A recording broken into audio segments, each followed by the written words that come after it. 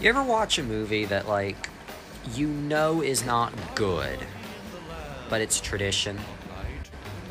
Well, I could say that about most of the Halloween and Christmas movies ever made. I could also say that about Spooky Buddies. Spooky Buddies is one of those movies that, as I said, is not very good, was clearly made for really young children, but it's a fun time regardless. Well, fun around September, October, and then just kind of dull the rest of the year. I'm not kidding when I say that. It's a dull. But it's still more memorable than the films that came after it. Also, Air Bud canonically has a cinematic universe.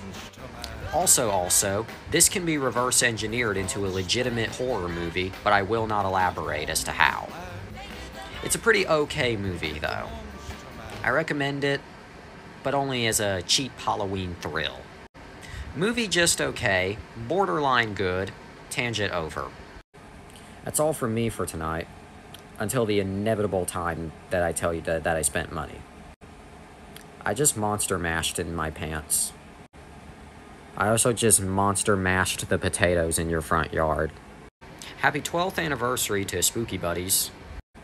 And most importantly, have a day.